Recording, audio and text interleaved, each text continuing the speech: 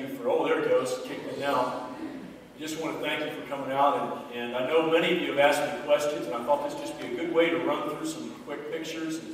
And I want, at the end, I really want to hear your questions too. I want to know what you're interested in. But I want to start by thanking you, because I know not only this congregation, but also a lot of people in the community from other churches and other places really gave a lot of support to our guys, and they really appreciated it. It's hard for them. They didn't really have any way outside of email to do anything, but I want you to know they really appreciate it. You know, you all sent all those millions of cookies. They're like 4,000 cookies. We figured that we gave out like 30,000 Jolly Ranchers. 30,000 over the course of the year. And they started being called Holy Ranchers. So we'll talk more about that later, but I did, first of all, I did really want to thank you, and also let you know I was away way too long, and I have no desire to go back anytime soon. So, you're stuck with me. You're stuck with me for a while. So, well, let me just start out with Camp Lejeune. You know, first thing we did was we went to our reserve centers. You know, mine was in New Orleans, and there I had to sign the papers and become officially active duty on May the 17th of last year. And then from there, they flew us up to Camp Lejeune, up in North Carolina, Jacksonville, North Carolina. And that's, of course, the sign you see as you come into the gate there. And we went there for a lot of different types of training. Whoops, too far there. But you kind of get the idea. Man, it's just going ahead on me. Yikes. Never mind. Anyway, the first one was a building where we were. That's just basically what we worked out. The second was the office. You probably saw that. Just with my little pack there and that kind of thing. We had a lot of guys come into us, and we have a little candy bowl there, so we draw them in. You're like bees to the honey with the candy bowl, and they come. Even the commanding officer, Lieutenant Colonel Bellum, had a major sweet tooth, so he'd come in there and he'd kind of reach around the corner, and RP say, "Sir, if you're going to take those, you got to talk." So he'd come in and talk to us. He was a great man, Lieutenant Colonel Bellum out of California. Great man, was our leader for all this, our battalion commanding officer. Now this fellow, this is the guy I want to tell you about anyway, so I'm glad it stopped there. His name is RP1 David Harris. He's a religious program specialist. Those are the enlisted folk who work with chaplains, and God bless him for doing that. He worked with me ever since the very beginning of the workup. And you know, he's always got that look. I like that picture because that's the way he looks, 24/7. And it looks so sullen and, you know, so unhappy. But you know what's funny? He is one of the most caring, most loving people I've ever known. He would see our Marines had problems. He would dig in, he'd roll up his sleeves, and he'd get busy. Back in the civilian world, you know, most of us were reservists. And back in the civilian world, he's a master electrician. And so what he did was he would rewire the many very rudimentary places where we went. And there were 3 major places that had electricity and hot water because of him. So he was a fine individual, and I was so blessed to have him as my assistant. But that's just the way he always looked. RP1 Harris. Let's go ahead here. Now, every day at Camp Lejeune, we had formations. They lived in these buildings back in the back there. They'd have certain places where the companies lived, and they would have, you know, gunny sergeants and others that were over them. And once a day, they would form up like this, and that was for accountability. Actually, twice a day, once in the morning, once in the evening. And in the in-between times, we do all kinds of training. That's when we show you some of the stuff. We were there a little over 3 months. And a lot of times, we take these 7 tons and we go out to the field. We do all sorts of different things. Take us out in the middle of nowhere there. And this is, you know, that guy on the left. And that's Lance Corporal Steele. And you know what's funny? When I took these pictures, I had no idea who these people were. Because this was at the very beginning. I didn't know them yet. Now I know them like brothers or sons or whatever. So I'm blessed. This Lance Corporal Steele, a great man. He's one of our office guys. He's not a grunt. Everybody I was with, you know, we were a infantry battalion, but he's not infantry. He's one of the guys who works in the office. But great guy right there, Lance Corporal Steele. And this was us. We were out in the field on this occasion, and we're waiting to ride the Osprey. And what they do is they get you on these lines, and these guys go on these lines. Now my job, when I first got there, was to go up and down these lines and to meet as many Marines as I possibly could. Where are you from? You got a family? What do you like to do? I mean, my job was to really get to know these guys. And it's so funny, I can name every one of those guys now. But at the beginning, I didn't know who they were, so my job was to walk the line and talk to them. That's what I did. I'd spend the whole day just walking the line. And the RP would be going ahead of me giving out Jolly Ranchers. He would kind of clear the path for me. They loved me by the time I got there. Now you see, this is them gearing up. We're getting ready to go on the Osprey. I just want to point this out because they had a lot of gear they had to wear. Sometimes they would be carrying up to 80 or 90 pounds of gear, if you can imagine. That's including their weapons. You know, if they were a machine gunner, they carried over their shoulders. And what they have there is they have the MTV. That's that very heavy vest. That vest is like 35 pounds with nothing on it. And then they have all their magazine pouches. They've got their water. You see he's got his backpack there, his day pack they call it. They've got their helmets, their Kevlars, and they wear gloves. So it's a very hot outfit. I mean, we're over there. It's very, very hot. But interestingly enough, people said, how did you deal with the heat in Iraq? Well, when we got over there, it was winter. It was cold. How did you deal with the cold in Iraq is a better question. Now, for this training, though, I got to let you know, this was like in the 90s here at Camp Lejeune. And the next thing I want to show you going into Yucca Valley was 120 plus. So it's a little different. So let's just go ahead here. Now, these are the guys just milling around. This was 90% of their time was spent just kind of milling around. So they got their weapons and all their stuff staged. And that's great for chaplains because you get to talk to everybody. Now, there it was. There was our Osprey. They came in, and what we would do is, as a chaplain, it was really cool, and you'll see this. They'd say, hey, you know what, chaps? We're going on the Osprey. You want to go? Or, hey, chaps, we're doing water ops. You want to go? And it was wonderful because I got to do all the fun stuff. And you know what I learned to do? I learned to not tell the other companies. Because I'd say, hey, you know what? I went on the Osprey. How come you got to go on the Osprey? We didn't. So I learned. I didn't share what I'd done. Because, well, here it is coming in. These things were amazing, too. I'll tell you a little bit about them in a minute. But here it comes in, and there we are getting on. So you'd run out in a stick, and you'd go get on, because when we were in Iraq, we rode these. We would fly these, so they wanted the guys to get used to how to get on and, get situated with all their gear. So here they are getting on, and there we are, we're going along. I thought it was funny, every time we took a picture, those rotors are always kind of still like that. I don't know what the effect is of that. But, you flying these things, you take off like a helicopter, and then you go forward, and then there's a point when you're ready to land, that you're stopping midair, and you're thinking, airplanes don't stop, And what they've done, of course, they've tilted those rotors back up into a helicopter again. So, and this is out the back. They leave the back open. And this is the North Carolina coastline up at Onslow Beach. And this is looking out the back. We took a picture as we were flying along. And they mess with you, too. They do all these banks and turns, and they mess with the Marines, try to get them sick. Now, see, I told you I got to have fun. It was about 120 degrees, and this is the Zodiac small boat training that we did at Onslow Beach, right there on Camp Lejeune. And then what they did is they would bring these boats in, they turn them around, and they practice taking them out, firing up the engines. You know why? It's because it was the same boats that we used on the Euphrates when we got over to Iraq. So they had to know how to operate them, and they thought the surf was a good environment because it was high pressure. In fact, I was on it one time, and there was a pretty big wave coming. And they had a command for get on board. And I almost didn't do it because I thought these guys are going to go over, But I got on. I showed my faith there. I think that guy on the left. I got to get wet and have fun, so that was all good. And you know what? The guys love that as a chaplain. If you're out there doing everything with them, that was a lot. That's what they love. They want to know you're there for them. So let's go ahead here. That's us going out into the surf. RP took these pictures. He wouldn't get wet, by the way. He didn't do it. This is the range at Stone Bay. Now, Marines are all about being riflemen. They're all about their weapons and their accuracy. And this was the range at Stone Bay. So they had that little booth there where they have the fellow calling the commands. And that actually moves. It's on wheels, and it moves back for all the different distances that they shoot. And this is what I did. Now, you can see up there the firing line. And then you've got the ready line right behind it. So the guys sitting on the ammo cans. And then right behind here are these benches. Well, my job was to go along the benches all day long and talk to these guys. Just like I say, you didn't know them, because at this point I didn't know them very well. But you see, it's a perfect environment. They're just sitting around, they got nothing to do. So you walk along, how you doing, how's your family? And that was really my job. Did a lot of counseling with guys. Okay, now there's yours truly. And this was at that same range. Now this is by the pistol range.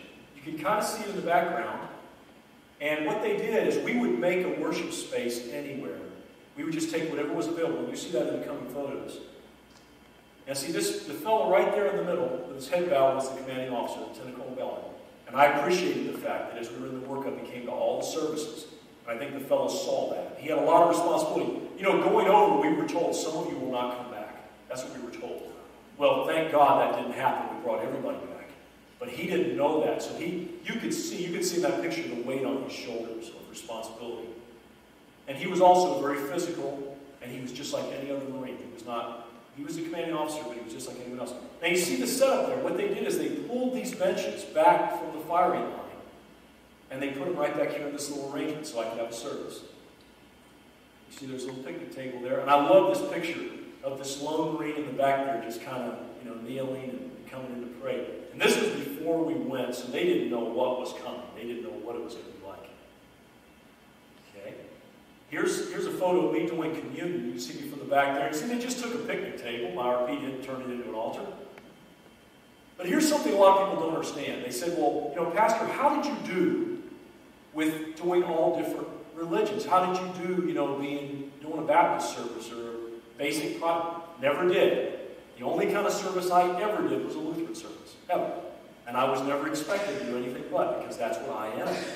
Now, one thing I did do is I tried to simplify the liturgy, and I tried to preach much shorter sermons that were more impact, because the guys tended to have a short attention span. But other than that, everything I did was Lutheran, and we never had a service, not one, without Holy Communion. So I got to be Lutheran, which somebody said, that's why I couldn't be a chaplain. It's a misunderstanding. You go in as whatever faith you are, but then if there's somebody of another faith, you help them to get what they need, and you help them to get to the chaplain they need to be with in order to practice the faith. So that's how it works. And this is them coming up for communion. They really, after a while, they really got into this. At first, they weren't so sure about communion. A lot of Baptist fellows, they did not like it. They just didn't know about having it all the time. By the end, they were like asking for it. So well, yeah, that helped also. That helped also. Now, this is something that you all did for me. I want to thank Susan Collins for this. And, our Savior, Roman Catholic Church right here in town, gave us 1 million of these olive wood rosaries from Jerusalem. And this is a case of giving the guys what they need to practice their faith. Because a lot of these guys were Roman Catholic, a good number. And so we gave them these beautiful olive wood rosaries that our Savior provided. And I think we gave out close to 100 of them. And that was just a wonderful thing. And we gave out little medals, St. Christopher, St. Michael. They liked that, the warrior angel. And we gave out these beautiful silver ones. We didn't give out cheap ones. We gave out very, very nice ones. So they really, this is me just giving them to Gunny Smith there. And then this is something that was part of it. You see, he's excited about it. Yeah. Lots of shots. That's lots of shots. You line up all the time for shots. Lots of shots. And the other thing you did while you were waiting is you did a lot of meetings. Because, they had to figure out, well, what area we're going to be in, what are we going to do, what kind of supplies we're going to need. So there were meetings all the time. When they weren't in the field, they weren't on the range, they were having meetings. Okay? Now, here we are. You notice we changed our outfits here. We're in the desert digitals now. This, of course, is R.P. Harris having his traditional facial expressions. And he was, I'll say one thing for him. He's my protection. Because I don't carry any weapons of any kind. So he's the one, and he stays with me. He actually has a protocol of what he does if we get a firefight. And he's highly trained to do that. Well, what I liked about him is he's a crack shot with the rifle. He's good with the pistol. I'm like, I like this. This is all right. But he was a great man. I'll tell you, he networked with everyone. He loved these Marines and sailors. And by the time I left, I know he was more popular than I was. So he was a great man. And so here he is. You see the plane in the back? We took all commercial planes. This is us getting ready to go to California. We'll see that in a second. And somebody else is ready to go too. Can you pick me out there? 1, 2, 3, 4 over. From the left, there I am. I'm talking to our I&I commanding officer, Lieutenant Colonel Klein. He's the fellow that stays in the United States and oversees the stuff back here while we're overseas. He's an active duty fellow. But see, there we are, much shorter hair at that point. And let's see. We got it. There's our plane. Now, I don't know why First Sergeant Washington's going the wrong way, but there we are getting ready to go on the plane. He didn't want to go. He was trying to sneak out, but you know what? He was over there, so he could get away with it. Good man, by the way. All right, now we go to 29 Palms. We spent about 3.5 months in Camp Lejeune doing all that training. I didn't go into half of it. All kinds of squad training. Everything you can imagine. Now we go out to 29 Palms in the Yucca Valley of California. And the reason we went there is it somewhat simulates the atmosphere, environment, and temperatures of Iraq. That's why you go there. And we did a number of things. Now, these things in there are called case bands. Quonset hut's another word for them. But we call them case bands. And the thing to know about these, they've got a door on either end. They're not air conditioned, and they have sand floors. So when you walk through there, the dust is flying, the dirt is flying. The guys cannot keep their gear clean. So that's what they lived in. Everybody, including the commanding officer. Now here's the funny part. Here's the funny part. Guess where I lived? I lived in the chapel. That's my room. I got the Oriental rug. I got the computer. I was the only person there. The only person in 29 Palms with a real bed. I had a real bed. Beautiful. Now, I got to tell you one thing, though. I was in there one time, and we have things in the chapel. We have events in the chapel, briefings and such, because it's a nice big meeting area. And one time, Lieutenant Colonel Bell, the CO, walks in, because he's trying to get out, and I was on the way out. And he walks in, and he's like, "What's up with this?" And I said to him, I said, "Sir, RHIP." Are you familiar with that? Rank has its privilege? But I said, "Sir, religion has its privileges." And he says to me, he says, "I don't even have a bed. How do you get a bed?" And I'll show you what was most important, though. The coffee pot and the Starbucks. That's what was most important, right there. See my pictures. Notice my little dog's in the center of all things. Okay, now, this is what it was called, the Chapel of the Desert. And I guess I was the chaplain of the desert. Kind of neat. It's not like Lawrence of Arabia or something. Okay. Now, this is it. You can see my shadow there. I'm taking a picture of it from the chapel hall. Had a nice little cross in front. That's the only thing that distinguished it from the other case bands. You can't really make it out too well, but over to the left of the door you see a cross.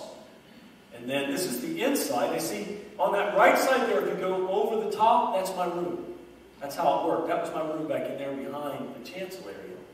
It was actually a very nice chapel. And there's you-know-who up there with very short hair. Going to sermon. And I got very good attendance because we had our whole battalion together at that point. They were in all different area of case bands. So they'd come together on Sunday all in which I had 40, 50, 60 guys. It was great. It was great worship time. And you'll see this next.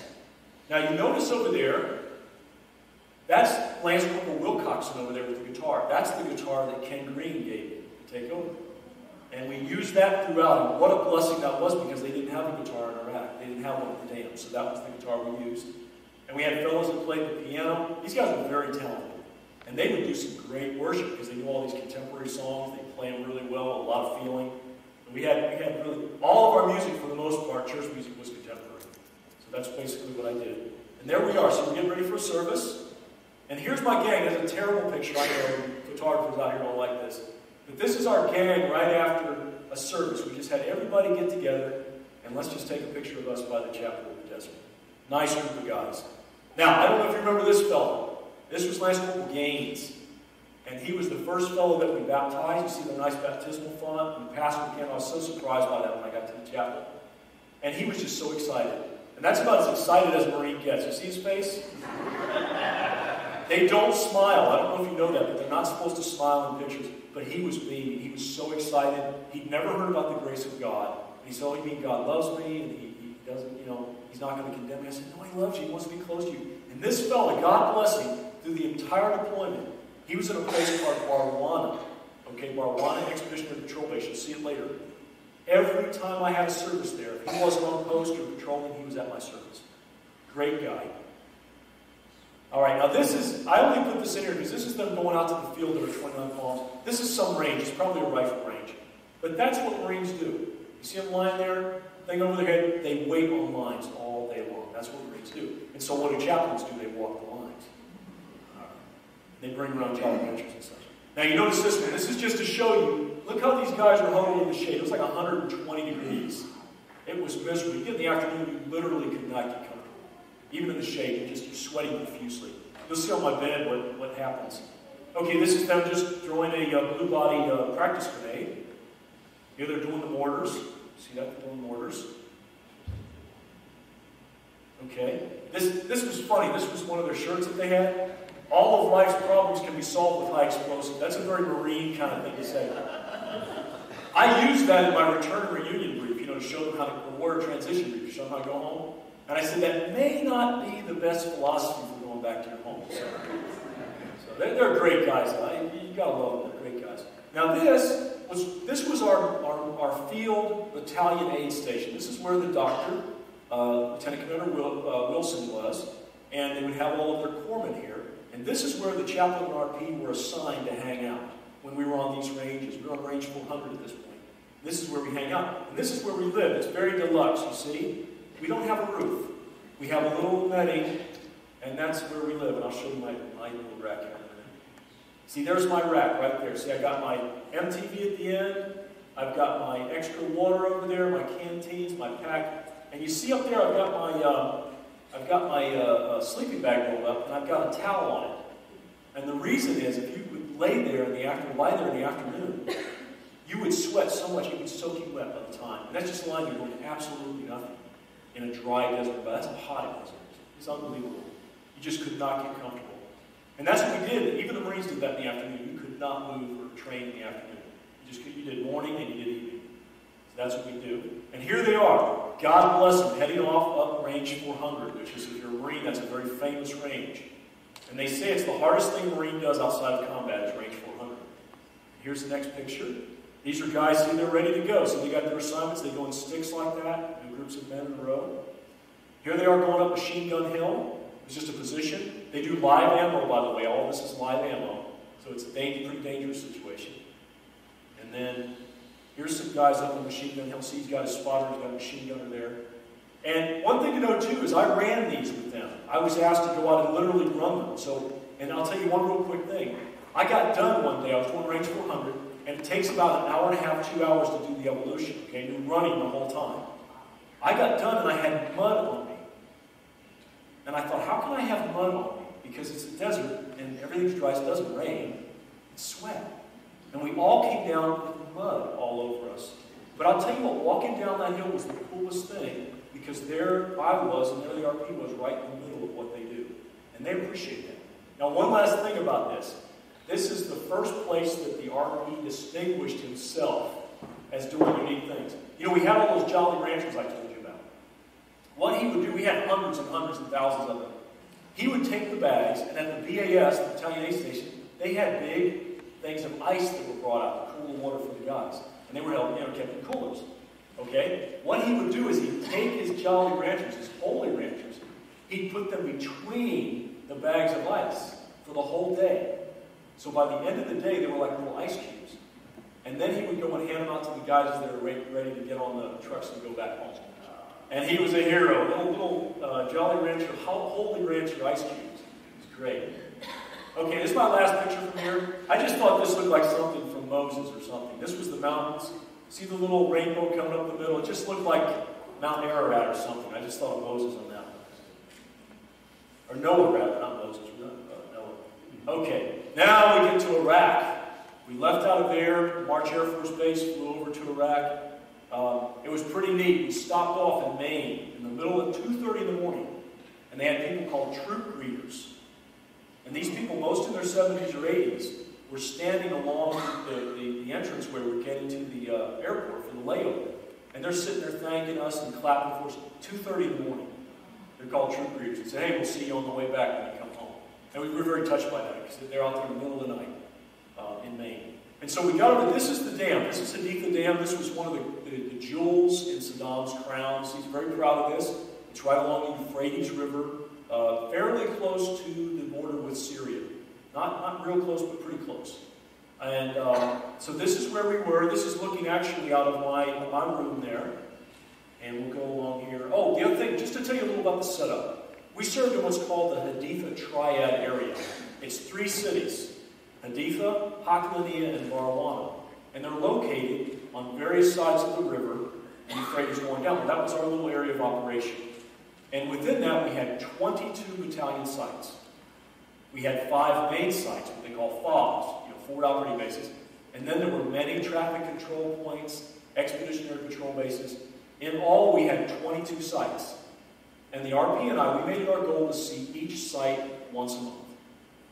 So we didn't spend a lot of time here. We spent an average of 7 to 8 days a month here. And those were 2 days at a time on the weekend. Because that's what we had to come back to see. I was the damn chaplain. I was. And they say, oh, where is that damn chaplain? All that stuff. But that's who I was. And of course, I had to have services for the people stationed there. So on the weekends, I'd come back, and then during the week, we'd go travel. And you'll see more of our traveling in a minute. So there's the dam. I'll show you a few views of it. This is me looking down from my room down on some of the vehicles. These are vehicles they take out for rapid response, quick response force. You know, if there was some problem happening, they'd take these vehicles out, ready, gassed up, ready to go. Okay, this is the spillway right here is what's right above, and then this is looking back where I lived on that wing of the dam. See, I lived right in that wing right there. One of those porches is mine. I can't tell you exactly which one, but I was on the 4th deck. I guess you can figure it out. But I was right up there, just a little ways in, probably right in the center there. That's where I lived, and my chapel was right below, a few more places down. Every place there had a nice little porch on it, so that was kind of nice. Okay, now this was the ramp. This was, you know, what I just showed you is like to the left. This is a ramp that ran up along the other side. And this is something you could take if you didn't want to take the stairs, because there were no elevators, by the way. And this is 10 stories. So one day I added it up, how many stairs I took, just in an average day. I did 67 flights of stairs. Because, you know, you got to go up the 10th deck, down the 7th, down the 4th, down the 1st, back up the 6th. You were just doing steps constantly. Or everybody hated the ramp. You see, that's seven stories there of ramp up. So everybody hated that. You can see the guy way up there. But that was one thing that we joked about. Now, this is our chapel. We're right outside the Internet Cafe. And you see, obviously, the cross on the door. This is where people would come in. And I'll try to give you a sense of what it was like. I walked in there were 15 chairs. I was like, 15 chairs? There's like 300 people that work at the dam. How are we going to have 15 chairs? We never needed more than 15 chairs. Because, oh, I know, that's sad. But people are working, and, you know, they're doing it. I had a few faithful people, but for some reason at the dam, we never got big crowds for worship. So we had about 15 chairs in there. This was the room. And then this is a typical group of guys from a Sunday service there. I told Staff Sergeant Geraldo that he hadn't preached. That's why he's standing up there. So there they are. That's our gang that we come in on Sunday night for service. And this is my office. This is looking from where all those chairs are into my office, okay? And of course, I had 2 computers. I had a secret computer and an unclassified computer that I could write Lisa on and classify. And you know, she was so good, she'd write me an email almost every day. And that was so encouraging because I'd come in and there'd be a new email message in the morning. It just was exciting. I love this stuff. Appreciate that, honey. Now, this is in my office. You know, we were just in there looking back at the computers. It's hard to figure this, but this is looking out. It went out. There was a door there that went out onto this porch that overlooked the dam. You kind of get the concept of it in the computer and then out the door. And then the next one is going to be looking back in the storeroom. You see, it's kind of panning around. I wish I'd been more organized. See, I didn't know I'd be doing this. So I didn't take these pictures for this purpose, or I would have been a little more organized. Sorry about that. But this is where we kept all our story, you know, all the stuff that we gave out to the guys, books, CDs, all that kind of stuff. You notice this was out in the hallway. This had all kinds of religious resources for the guys. Now these were books for what we called United to Read. It's a program where the RP would take out a little camera, a little video camera, and it would videotape Marines reading books to the kids. These were all the books that we had to choose from. And he'd take a number of them out on the road, and then they would send these little mini discs home to their kids. We heard great results of how much the kids loved them. I think he did like 136 books while we were there. He did a great job. Always promoting it. Okay, on the road, there we are. There's yours truly on the right. See, I've got my communion kit and my service book and my Bible. And there's the RP. You see what he's got in his hand? The famous Holy Ranchers. He's ready to go. And you notice, doesn't he look good to go? He looks like he's ready to shoot somebody. Okay, now this is a typical convoy. This is guys getting ready. They line up the vehicles. They do a convoy brief to talk about what they're going to do, where they're going. And they test the guys. Well, what happens if we have a rollover? What happens if we come under attack? Every time you go out there, we test the guys. What do you do then? What do you do here? So that when they go out, they know what they're doing. And this is one of those MRAPs. This is a big one. This is a big Cougar MRAP. We hated them. We didn't like to ride them. They had a very bad suspension. If you're back, you bounce up and down. And we had one guy. We had a doc, one of our medical guys, a real tall guy, probably 6'2", 6'3". He sat in the back of the seat. He's this close to the ceiling. Well, we go over bumps. He's in these harnesses that they put in. He's still going bang, bang, bang. And no, he wasn't bad, but we were just laughing. He was laughing. It was funny. But, you know, the RP would choose not to go in these because they were so uncomfortable, so cramped. We didn't like these at all. So, okay, the only reason I took this is typical what it looks like on the side of the road around where we were, all on our properties. It's just dirt. It's just dirt and rocks. And you see the car up there. That car is just pulled over because when we went by at that point in time, they had to pull their cars over, get out of the cars, and stand next to them whenever we came by. They got really sick of that. And when we left, they had changed the policy. Now they only had to pull over. They didn't have to get out of the cars. Now, I don't think that probably is a lot like a civilian Hummer. But that's looking from the back seat where I was, up in the steering wheel. You see he's got his weapon there, he's got his M16 there. And that's just looking up. It's just for interest's sake, for perspective. There's my RP. Now he's sitting right over here on the right of me. He's in that seat, in the back seat on the right. He's looking up. See, there's a guy in a sling right there. There's a guy, he sits he's a turret gunner. He sits in a little hammock type thing. Okay? And then, you know this guy. That's him taking a picture of me, looking over like that. See, I was on the other side. We weren't rolling yet because I don't have my helmet on or anything, so we just taking it. Did you see, I think you see his butt right up here somewhere on the right-hand side. The guy in the handle. Now, this is a sign you saw everywhere, complacency kills. And the reason they had these up is because it was a very peaceful area. But there were IEDs that went off. There were shots fired. And so we didn't want the guys to get really complacent and get into trouble. So that was everywhere we went. Now, people in places. I found that Iraqi people to be very delightful, frankly. The ones that I met and talked to were very nice people. They were very hospitable. They give you the last shred of food, the last little bit of water they had. They were very, very nice people. And these girls were so cute. We made a point, I know you've seen this picture before, I made a point personally of not treating this like a zoo. I didn't go along snapping pictures of everybody unless I asked them.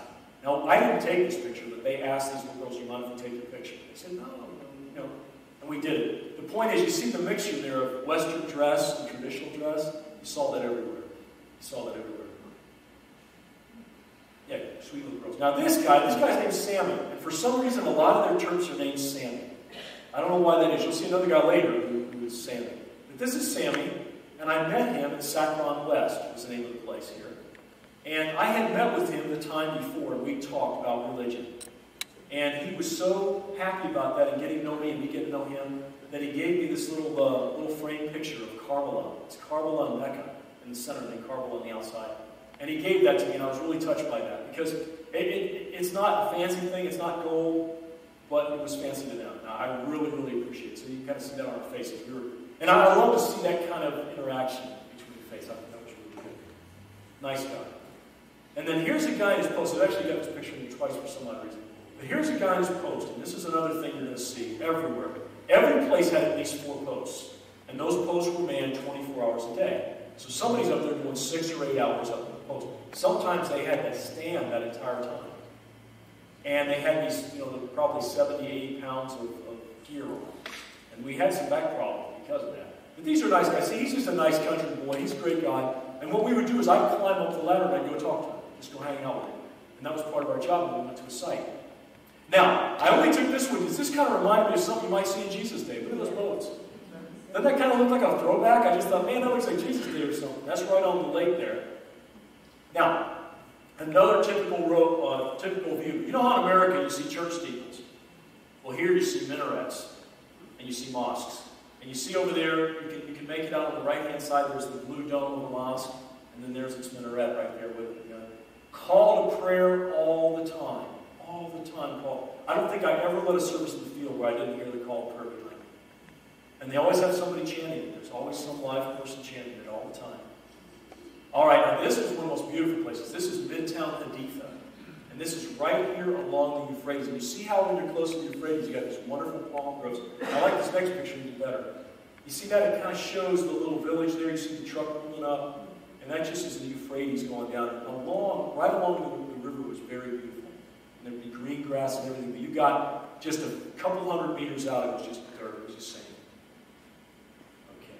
Now this is a fella, he's doing what's called 5s and 25s. And that means 5 meters and 25 meters. He's checking for IEDs. And you don't see them, but there's other guys there too.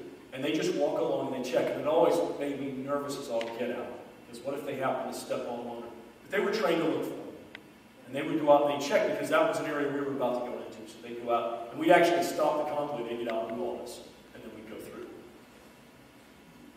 Now this is a taxi cab. It's something I learned with the orange on the fenders is a taxi cab. And see, these are the people having to get out. See, they had to get out and exit the vehicle when we went by. Now this is what a lot of homes look like. I don't know if that's from the war, I don't know if they were being rebuilt, but they just look like that. You see hundreds and hundreds and hundreds of homes like that. And I never could quite get a sense as to whether that was from the war, or whether they were being rebuilt, or being built for the first time. They would actually have places, it was kind of like a Home Depot. They would have places that would have those stones, and they'd be all piled up in big piles. And guys would go and buy stones from those piles, and they'd make their home out of them. That wild? Well, no, they would eventually, but that's why I couldn't figure out why they didn't have the roof on them. Okay, now this is Walmart. See right there, you got your little covering. Now you go in there, and this is, you go in that opening. I wish I'd moved like a few feet so we catch the guy's face. You go in there, it's very interesting in the shops. There's a guy sitting there usually, and there's a counter with a cash register. All the stuff's behind him. So you got to ask him for what you want. And we always had to take an interpreter in to ask the fellow for what we needed. If there was something we wanted, we had to ask him. All right, now worship. Just want to say a quick word about worship. My RP was so creative doing worship. And he really would make any environment into a worship environment. You see what he did here? Just notice in this picture, he took that sandbag pile, and he put a board over top, and then he put a cloth on top, and he made me a little altar there. You see that with the cup, the chalice, and there's a little paten there as well. And he would make me an altar anywhere. So we'll see a few more pictures of this. There I am, looking serious. And see, that was a typical setup. See, they take like a cooler, turn it over. All those cots would come from their smoking pit. They'd drag them over from the smoking pit. And you know what surprised me? You would think, here's a bunch of young men, 18 to 24, probably average age. They always want their first question is, when is worship? Chaps, when do we have worship? I said, well, let's ask your gunny. Let's find out the best time. When do we have worship? Is always our first question. There was never a stop I made where I didn't have worship. Never one. Because they always wanted it. We worked it out before we left. We had to have a worship service. And you see, that's probably 70% of the guys that are there. So the attendance was very good. Okay, now here's a night service. This is at TCP Jones. And you notice there's a couple of female Marines there. They were called lionesses. And they would work the traffic control points to search the women who came through the checkpoint. And they would take them into a special little room and they'd search them there. And that was their role. And so in the evening, they'd get together with the guys. And this was a little service we had in the evening before I left. Just to tell you what that's about. Now, this is one of the creative altars that the RP would do. This is made out of 2 boxes of tissue paper stacked on top of each other. And he covers it, and see, make sure it's nice and stable, and then see, he sets the communion up. And I'll tell you something about that in just a second. There he is actually doing it. And you know something about this fella? I told him the first time how to do it. And from that moment on, I thought it was with the altar going here. Because from that moment on, everything was exactly precisely where I wanted to be. I never once had to move anything.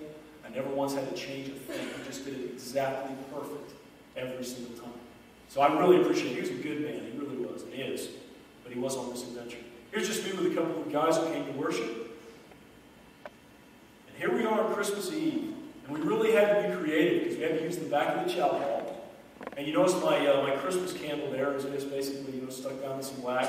And then I got my really fancy baptismal font, my salad bowl baptismal font.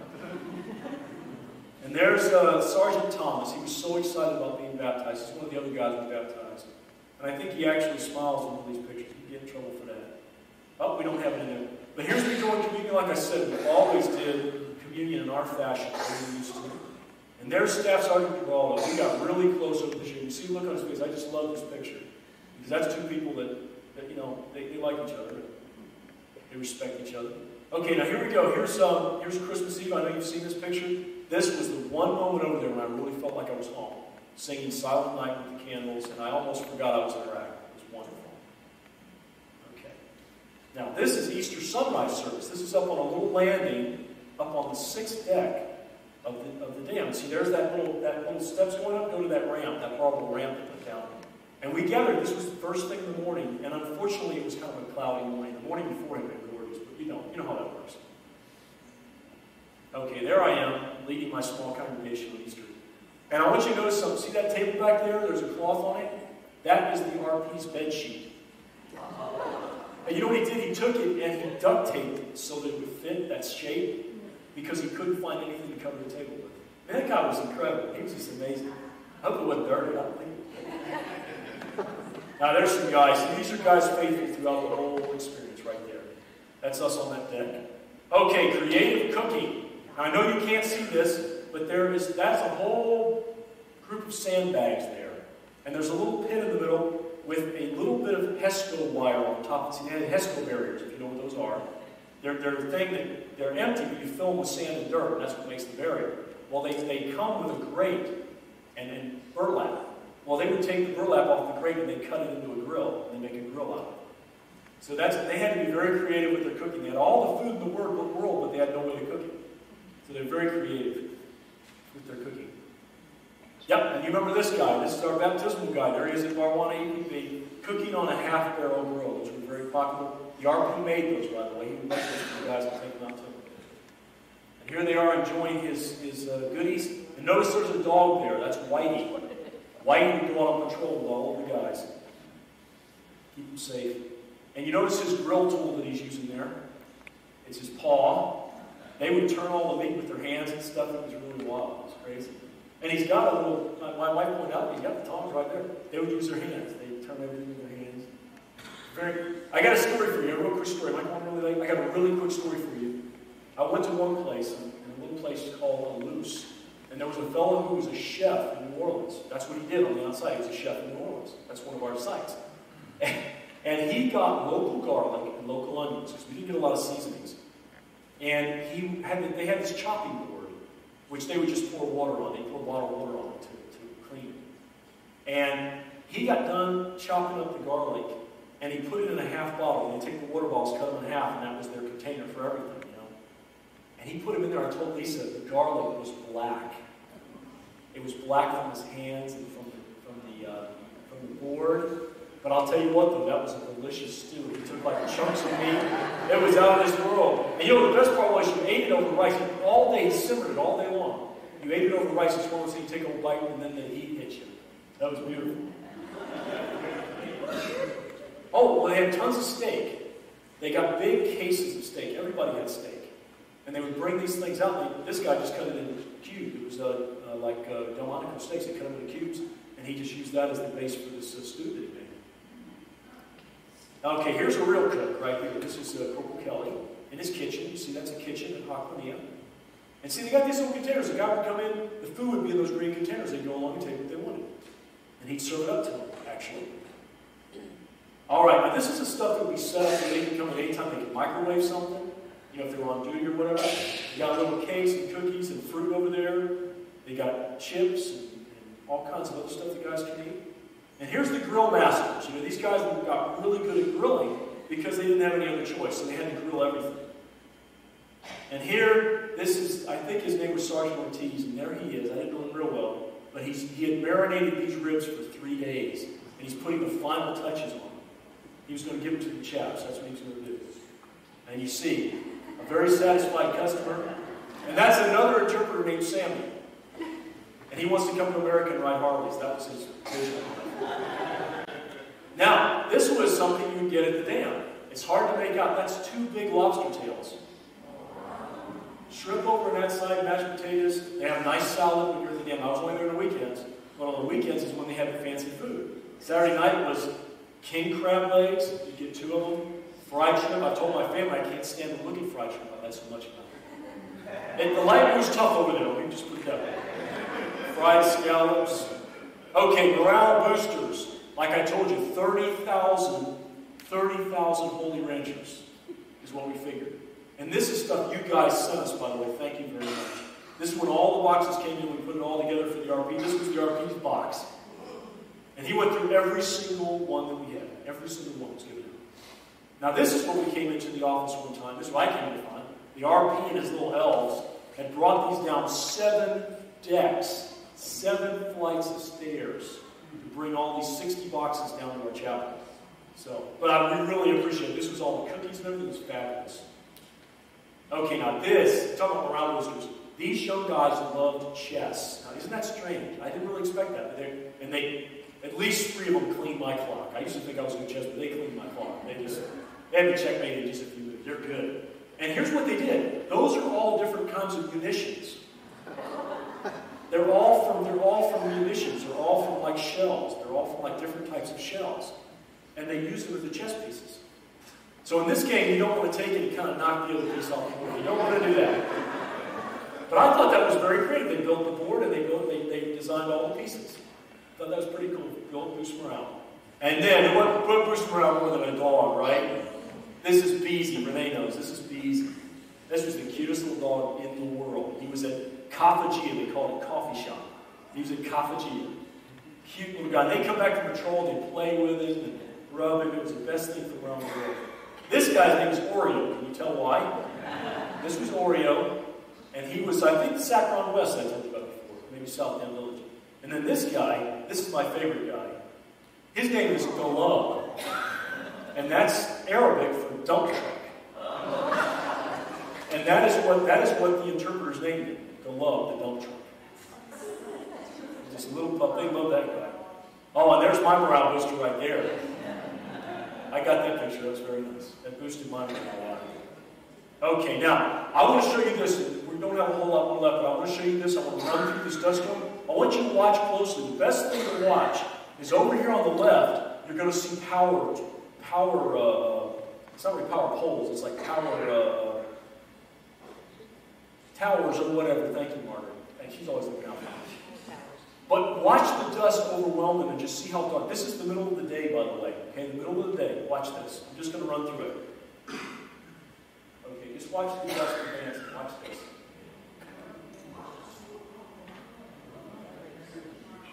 Watch this. These are guys out in the dust storm, and that's the end result. I'm not kidding. It would literally become night. And you know what? I had a very well-sealed room at the dam. I had a very nice room at the dam, actually. TV, air conditioning, the whole deal. I wasn't there very much, but I had a nice room. Those doors were sealed pretty well. I'd get back there and be a thin layer of dust on everything. Even with the sealed doors, because this was so invasive. This was just that real thin, it's like tan talcum powder, is what it's like, you can imagine. So there it is. And then I got to tell you about this. One time when I was in the city of Al Bahia, we had a dust storm that was orange, like orange tang. There's nothing. This is the same camera, no change in lens. Take a look at this. Orange.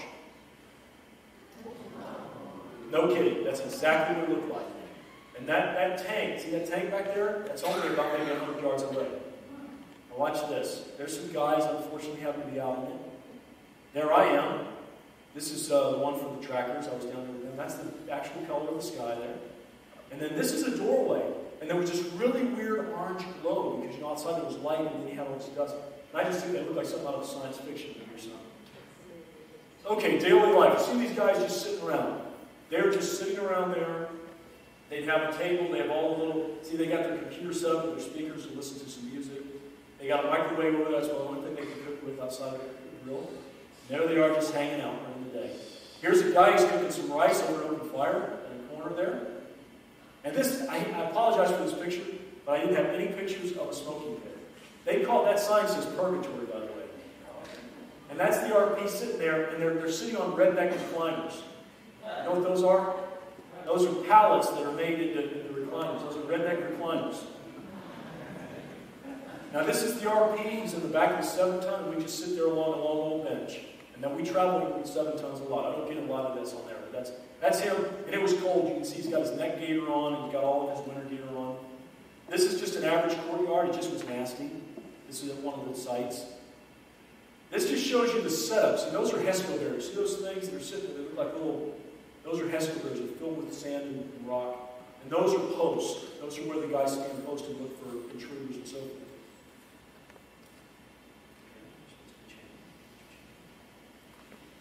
Oh, there we go. Guys just hanging out. There's that moon dust. See the foot?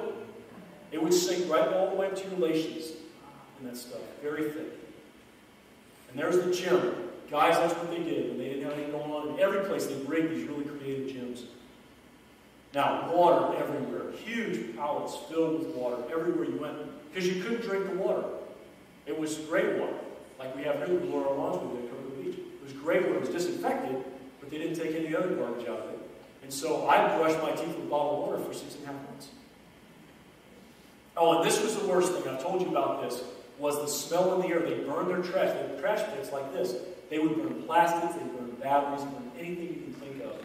And it would make the air rancid smell all the time. It's horrible. That was the worst part. That really was the worst part of it. And then there's a post. So they got the ladder going up, and yours truly would scamper up that ladder. And he talked to this guy. We've seen this picture before. Nice guys. And that's where you get some of the best conversations because they have nothing else to do. So I'm sitting there talking for half an hour. Now see these guys, look what they're doing. They're just sitting around. They're on Hesco. See, that's a Hesco floor. They use that for the grill as well. But they're just sitting there, see on cots, and they got the redneck recliners there. And they're just hanging out. That's all they're doing. Just hanging out. There's their little outhouses. All human waste had to be burned. So that wasn't a lot of fun. And jet fuel was very nice. And here's some guys, see the RP hanging around with a cigarette hanging on his mouth. Coming home, here it is, line up. See, we're lined up there at the bottom of the dam.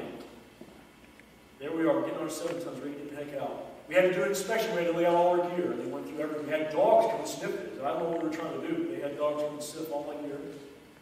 And then here we were in Kuwait. We had these places. The only thing to do all day was sleep. So that's exactly what these guys did.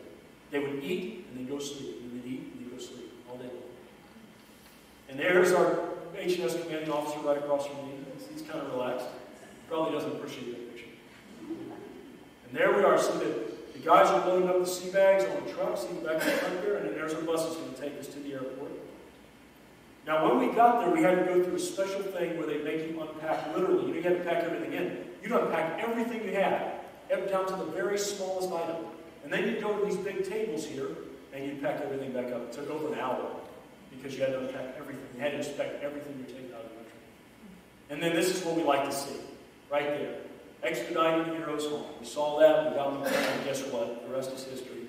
And that's really all I've got. So I was wondering if you guys have any questions of me, anything that you wanted to ask, anything I didn't. I'm sorry I know this went a little longer than I thought it would, but yeah. That's a very good question. Thanks, Dave. He said, how many outposts in a day? What we did is we went for a week. We would go be with weapons company. Let's just say we had 4 companies in H&S. We would go to a weapons company. All right? They were in Chaplain. So we'd go and see them. And then they had a number. They had a traffic control point. They had a couple expeditionary patrol bases. And then they had their main fob. And when we went out on Monday, we would go and have service with those guys in the evening. The next morning, we'd get on the log train going out to the EPB. We'd be with those guys all day and have service. That night, we'd be taken back to the main fob. Maybe have another service there, because there are a lot of guys. The next morning, we'd go out to the TCP. And we'd spend the week that way and come back on Friday. And then Saturday and Sunday, we were back in the dam. And then Monday, we went out to go see Lima come. And we did that the entire time. And I'm proud to say that we saw every position at least once a month. So we saw each one at least 6 times. And I'm very proud of that. Because that we figured it was 208 convoys. 208 times that we went out on the road with these guys. And RP and I, we came out really proud of that. Because we felt like we did what we were supposed to do. So to answer your question, maybe 1, maybe 2 places in the day. That could happen every once in a while. Yeah. Was there anything different in your sermon set tailored to military? Absolutely, absolutely. And you know what I didn't do? I didn't follow the pericopes. You know we have the pericopes that we follow. And we have set lessons. I didn't do that. I chose the lessons based on what I felt their needs were. If they were lonely, I'd pick it on that. If they were tired, I'd pick it on that. I tried to make the sermons very short. I tried to use illustrations. I never used notes. Because I was just down with them like this, because if you did, you lost them. And maybe that's a lesson for us in the regular church. But the point was, I had to do that. So to answer your question, they were also shorter, never more than 10 minutes, maybe 5 to 8 minutes. I know we had somebody have a question over here. What do you call those sandstorms? Just dust storms. I never heard of it. They probably have a local name for it, but I mean, we just called them dust storms because that's exactly what it was. And they were towering, they coming over you. You've got to get inside. Questions in the press. Yeah. How terrible is The troops? Well, he asked about the morale of the troops. The only thing I can say is where I was in Al-Anbar, they had done a great job of pacifying. It had cost many lives to do that. But the Marines had done a good job of pacifying and getting rid of a lot of the bad elements. So for us, it was basically just keeping the peace. We were more like peacekeepers, frankly. That's just the honest truth. So it's hard for me to speak to like Baghdad. I don't know what that would be like. But for us, we were peacekeepers. and we worked with the Iraqis to train them. One of our jobs was to train the police and to train the army to do their job. So I don't know if that answers your question, but I thought the morale was pretty good for our guys because they saw that the Iraqis were rising. They really did. From the time we got there till the time we left, the Iraqi army and Iraqi police were much better at what they did. When we got there, we were like, why are we messing with this? They don't even get out of bed anymore. By the time we left, they were running patrols we didn't even know about. So they did a really great job of standing up. Where does the surge relate to when you got there? We weren't really related to the surge because I think that was more Baghdad. We were replacing a unit that was already there. I mean, we really basically came into one-for-one, what they call relieving the place. Well, I think what helped was we were keeping them safe. And they were very positive toward us. I think if they were having a lot of violence and the kids were getting hurt, I think it would have been different. But we had a pretty good rapport, and I think that helped us in our area, our little teeny slice of our province. It was just one, it was like 2 bends in the river, that was our area, so I can't speak to more than that, Jack. But I think for our guys, morale was pretty darn good, because they saw improvement happen. Yes, Pat? What kind of medical facilities did you have at the dam itself? Well, that's a good question. Up on the 10th deck, up on the very top, there was a battalion aid station, just like we had at Lejeune, just like we had in Yucca Valley. It was up there. They had stretchers. They had all the latest medicine. We had a very well-known hypertensive specialist, Chaplain John Nadeau, was our surgeon, our battalion surgeon. We also had an ER doctor, Lieutenant Commander Wilson, who was actually ran an ER in Mississippi. And he came in and we thought, boy, if we get an accident, he's going to be the man we want to have. So we were very well equipped. And they would see people, and if there was a serious problem, they'd send them on to Al-Assad. They'd send them back to the big hospital. But they could handle the cuts and scrapes. And I got sick one time eating Iraqi food. I ate something called moolah. And it made me sick to where I had to have 2 bags of fluid, and I spent all day in the battalion aid station. So they worked on me. They helped me. I got very sick. Yes, Rachel?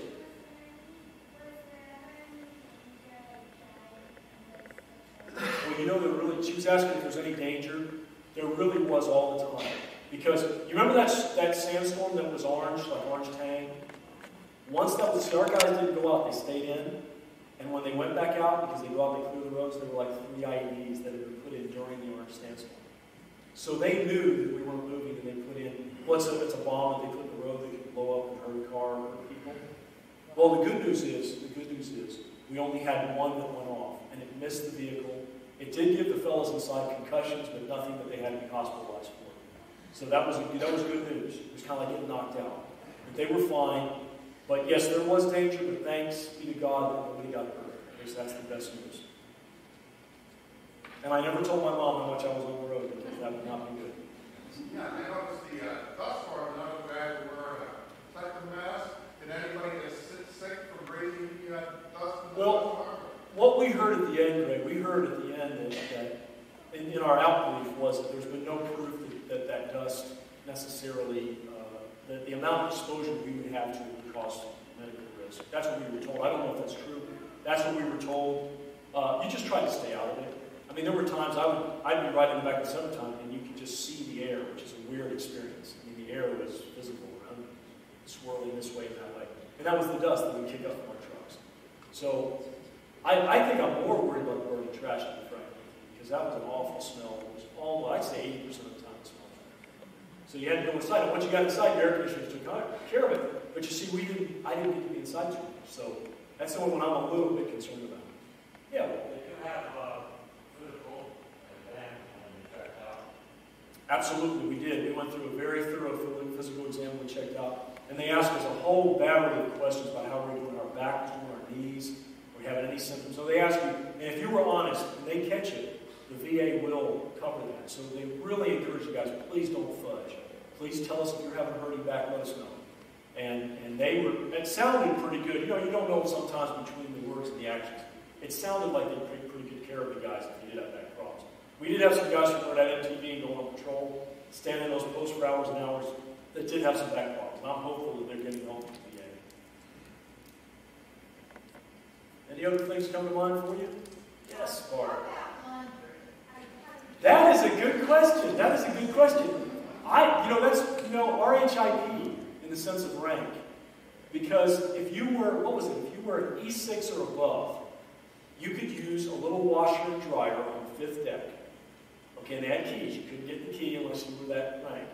And I would go in and I'd wash my clothes, I'd buy the detergent, the PX up and down. I'd put my little dryer sheet in there so I smelled sweet, you know. I mean, I had it easy now. Now, I'll tell you what was bad, though.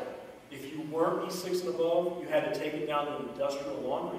And the washers were fine. They were these big, huge washers, but the dryers were run on diesel. And so the clothes, because I did it one time, the clothes would smell like diesel when they came out. So I felt bad for the guys. But that's one place where rank had it. I just go up when I was there on the weekend and I do a load. That's how I do it. Yeah. Oh, no. Well, you were there to see any chickens running around? Well, I'll tell you a funny, somewhat chicken story. Our guys wanted to have Thanksgiving dinner. They were at a place called Sinjik, which was near Barwana, I think it was. It was one of the EPBs. And they wanted to have turkey for Thanksgiving. And so they went out and bought a local turkey. And you got to understand Marines. They had more fun slaughtering that turkey. I'm sorry to say that. Marines, you got to understand Marines. But here's the thing. They ended up cleaning it and picking the feathers off and everything like that and cooking it. And I didn't say anything to them. It was really like a chewy, nasty taking, like a medium-sized chicken. Is really what it ended up being. And it didn't taste good at all. But they tried. They tried. That's right. Yes, I bought all kinds of souvenirs. But I think looking back, they were probably the wrong kind of souvenirs. I mean, they just were things people really didn't want. I brought a little rug with Iraqi freedom on it and just stuff that, you know, who really wants that? But I'll tell you what I'll do. That's a good thing, Rachel. I'll tell you what I'll do one day, and I thought about this tonight. I'll bring that stuff in and put it on the table in the hall, and you can look at it, okay? All the stuff I brought that, like headdresses and stuff like that, okay? Cool. Well, that was the Sacramento wine.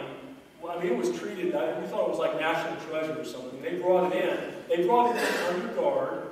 Okay, it was flown in under guard, and it was placed in a locked box that I had the key to. That's where the Sacramento wine is. And I was the only one who could get to it. So if any was missing, they knew who to come and get, because I was the only one in access. But that's how that was the only alcohol available there. The only exception was on the Marine Corps birthday, they gave the guys 2 beers on Marine Corps birthday. And on the way home, they were so downhearted. Marines love their beer, let's just be honest, 90% of them do. And they said, oh, you're going to get 2 Heinekens on the way home. They were like, yeah. And then we got on the plane, and then, you know, a V8 can, that was about the size of these Heinekens. And they were like, oh. They were very discouraged by that. They were like this big. They were very discouraged by that. But no, they were very good guys.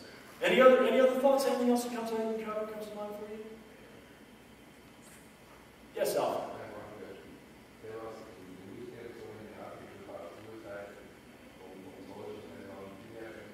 Well, you know, that's a very good question. You asked about suicides. And for our Marines, I think what would cause that outfit is the fact that these guys are away from home. And it was just horrible. They would have their wives and girlfriends cheat on them and leave them. And they get these Dear John letters. And I'd have to be there when they're emails, actually. And I'd have to be there when they got it. They'd be crying. And that's just an inconsolable feeling because they didn't have anybody to turn to now. And some of these guys, this was really heartbreaking. I knew one fellow, high-ranking fellow, with 2 beautiful young children. Show me the pictures. His wife had actually moved in with another man and had told him, when you get home, don't come home. You can't come home. So now he has to go and find an apartment somewhere and go through a divorce after he's been separated for a year. So that poor fellow, we spent many hours talking. So to answer your question, I think that was most of it, was breakups from girlfriends and marital situations and stuff like that. I think that was mainly what causes suicides. And we did talk to him. We tried to make him feel a little better. Yeah, Joe. Some had. Well, and some got married right before the deployment. Some got married to the deployment. You know what I mean? They said, in case you die or whatever, I'll give you benefits. And I don't think it was that cold. But it was like, hey, I love you all to make sure you get my death benefit if I die. And some of those, they didn't think them through very well. And a lot of these girls were so young, some were like 17, 18 years old. And they want to go out and party. They want to go out and live it up. Let's face it, they're 18 years old. And they just couldn't be shackled by having their man away for a year. So it was tough. And I'm not giving them excuses, but I think at that age it's kind of easy to understand how it's hard.